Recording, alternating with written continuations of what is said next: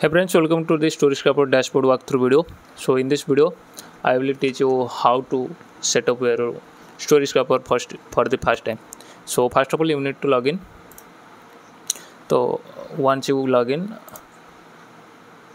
you will see this dashboard, and here you will get a tour guide, quick tour guide that can help you to understand the dashboard. So let me click on next. First one is link WordPress. You can read it all on your dashboard. Let me finish it. Click on the next.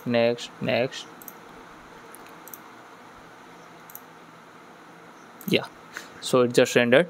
Okay, so as you can see on this dashboard, you will get a primary nav bar, and in the body section you will get a greetings, as well as you will get a section for getting started, where it's asking us to connect our website first. Then at the right side bar you can get a tutorial video and also a quick integration set menu, and as well as the change logs.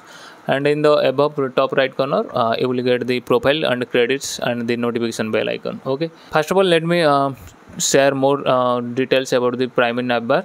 So when you click on the my sites, you can view the link new site where you can connect your past sites here, and also you can view your previous link sites in this here. Okay, so next one is tool, and where you can find three tools which are currently available. First one is link to story, second one keyword to story, and third one is post to story. Okay, we are gonna view all these three tools in separate each separate video. So next one is integration, and which is currently available for chat GPT integration, and more integrations are coming soon.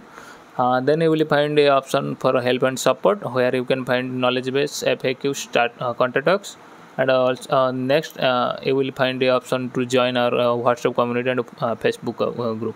Okay, so let me go back to the dashboard. So as you can see, it's asking us to connect our website first. So later that you can find also more options for link WordPress, and another three tools option directly from the body. And also if you scroll down a little bit, you can find the records history, where you can get all of the records of the previous stories published to your site, and where these stories came from, etc. Okay, so it's all about the dashboard walkthrough, and in the next video I will teach you how to connect your website